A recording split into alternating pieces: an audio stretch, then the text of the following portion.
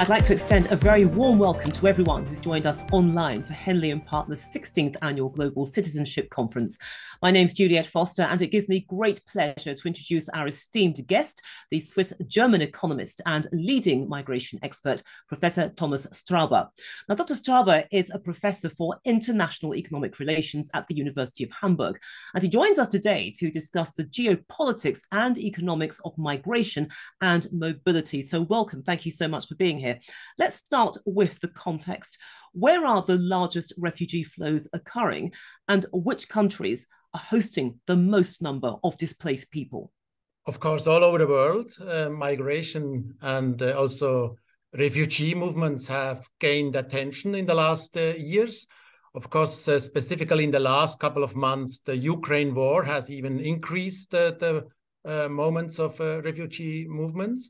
And before it was the, let's say, area around the Mediterranean Sea that a lot of people from the Near East have moved towards Europe, from Northern Africa towards Southern Europe, and then to move further towards Northern Europe. So the largest flows in the last years, of course, come from war areas like Syria, Iraq, Afghanistan, but also from movements of rather poorer people from Africa up north. How do you see this migration pattern progressing in 2023? Do you see it altering radically in any way? Do you see the numbers perhaps stabilizing or indeed getting worse?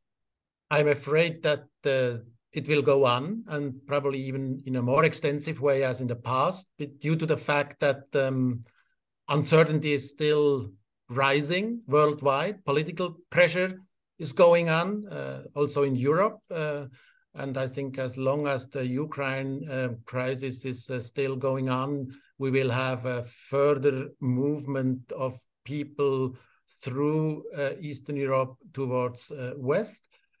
And also the area of the Near East is still under pressure politically, economically, socially.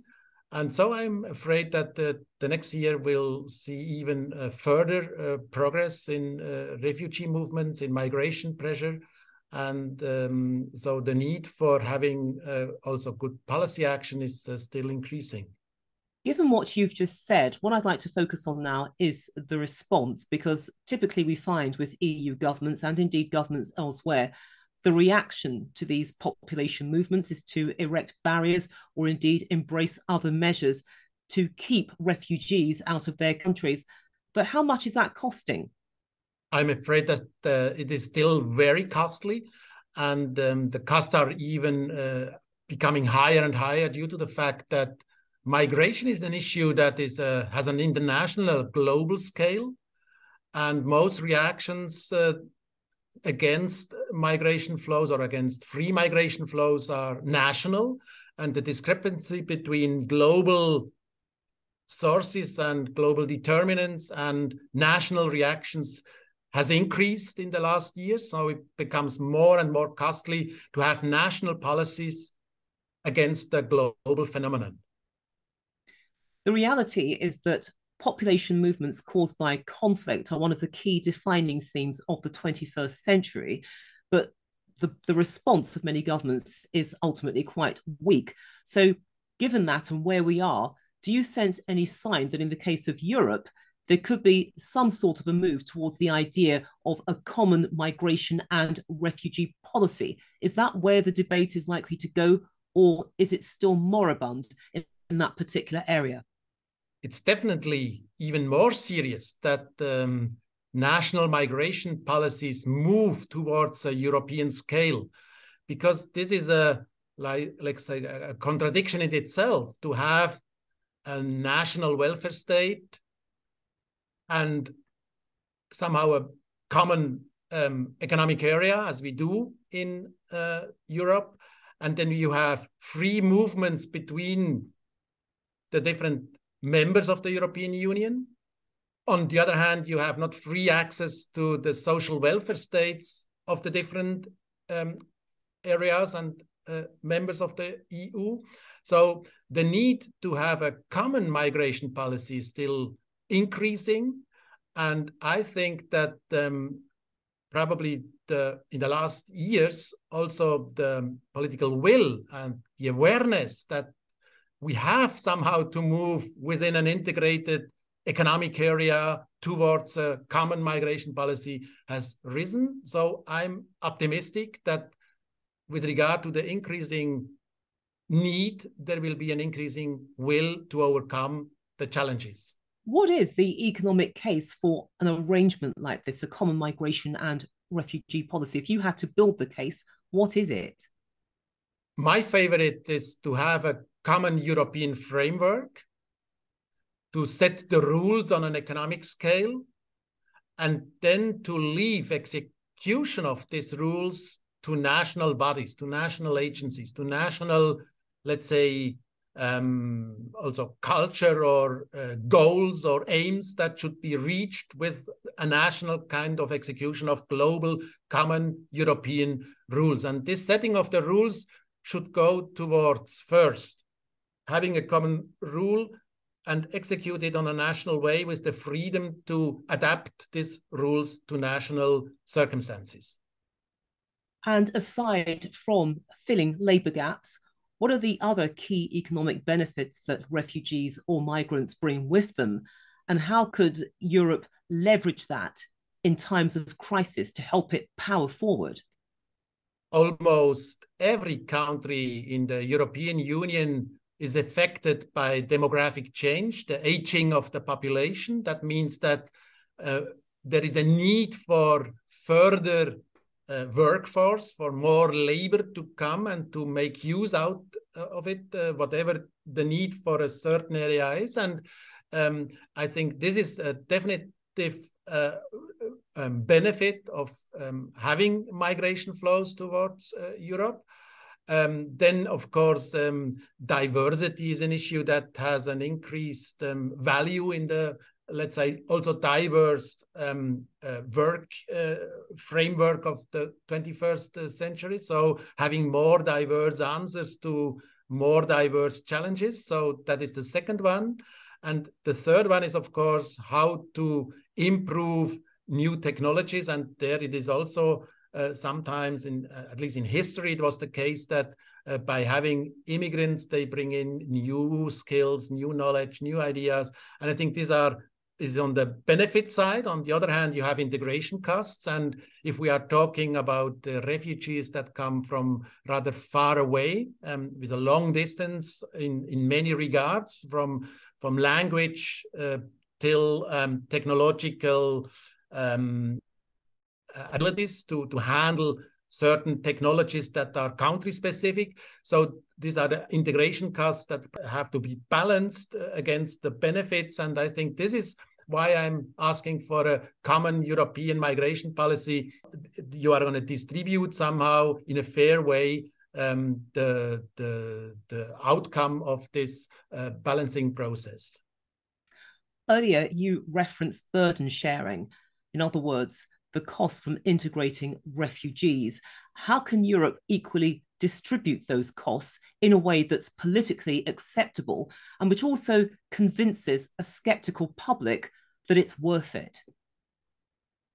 That is indeed the $1 million question, and it is not easy at all to answer it because, as you said, this is economically speaking, for me as an economist, it rather looks simple to balance somehow costs and benefits, but already the definition, what is a cost and what is a benefit from migration differs from culture to culture, from country to country, from person to person. So this is a rather normative decision, even if we are going to calculate it in a very quantitative manner. So, and then of course, burden sharing means that you have to convince in Europe, 27 countries that somehow this is a good idea and that the winners or the people that are going to think that they may benefit from one or the other solution are going to compensate the so-called losers for the benefits they do and get and earn. And so I think, as you said, this is not at all simple. Actually, the European Union is going to try to find and to define a common migration policy since a couple of decades already, and they were not successful because when you are going to deal with the issues of migration and integration, it is not just an economic question in the pure economic sense of costs and benefits and monetary outcomes. It is the question who belongs to us, who is a member of our community of states, of nation states that are going to offer welfare, social welfare to the citizens. And so the question who is a member and who is allowed to be a member, and how could we become a member of a community, of a country, of a club? This is the interesting question. And of course, the answer again differs from country to country. And there, I'm afraid this will be a long-lasting discussion. But as I've said before, I'm optimistic that we are on the way to deal with these questions, because it is more urgent than ever before to find common European solutions. And clearly, a radical approach is required given what lies further down the road. But would you say that Euroscepticism in some countries is one potential obstacle that's perhaps preventing governments from adopting a constructive alternative approach towards the refugee situation? This is fully correct what you are asking. I mean, we see it in many other sectors and fields and challenges of the future, that in these days, in these uncertain days about how the future will change the framework of living, the conditions of living, welfare issues, what we actually see, and this is let's say the basics of your question, is that we see a kind of renationalization, a deglobalization, an increasing the swing nationalism is swinging back and comes back into, let's say, politics, and more countries also within Europe are going to look for their national interests, and they think what I think is wrong, but the belief is that that all these challenges,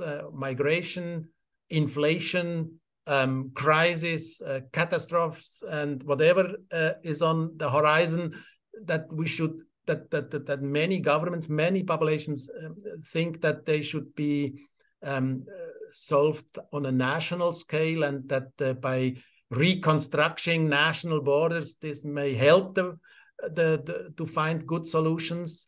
And this is makes even if economics would say you should gonna open up borders to handle and to overcome these challenges, people, this is a normal human reaction. They look what they know. They come to the neighborhood. They think that local solutions will fit better, that they search for national independence to cut global dependencies. And of course, this is also true with regard to the European dimension, that they act rather national than European. Ultimately, the refugee issue can only really be resolved in the countries where it began, the crisis. Should European nations perhaps use additional measures like sanctions or perhaps economic incentives to encourage these governments to protect citizens who are vulnerable from persecution and thereby stop the flight from kicking in? With regard to this insight, we are on a very good way. I would say that in the last couple of years, from belief, it becomes reality that the Europeans have realized that the most cheapest, the most effective, the most sustainable migration policy starts in the countries of origin, by somehow having more positive outlooks to the future, more welfare, and at least a feeling to the population that it improves, that standard of livings are going to improve, that for the kids and the kids to come, the living situation in the origin countries is going to improve. This is by far the most effective and for all people involved, most sustainable solution. And I think this is now in the heads, in the brains of the Europeans, and I think that this is a common sense now, that it is the best way to somehow, I wouldn't say sanctions as you asked, I would say to give incentives for good governance, for stable political, social institutions that are going to stabilize societies, that are going to somehow decline incentives to move towards north. And of course, this contradicts somehow and makes climate change even more important to the trend that in some areas, the climate change has already somehow worsened the conditions of life, and is a reason why people have to migrate just to survive. And so there, at that point, migration policy goes parallel to the policy against climate change. And the more, let's say, successful we are in keeping down climate change, the more we are also going to do to lower migration pressure. Dr. Thomas Straubhaar, we have to leave it there, but thank you so much for all your time and, of course, your valuable contribution to this session of Henley and Partners' 16th Annual Global Citizenship Conference in what has been an interesting and thought-provoking discussion. And a big thank you also to our global online audience. We appreciate your interest and your engagement.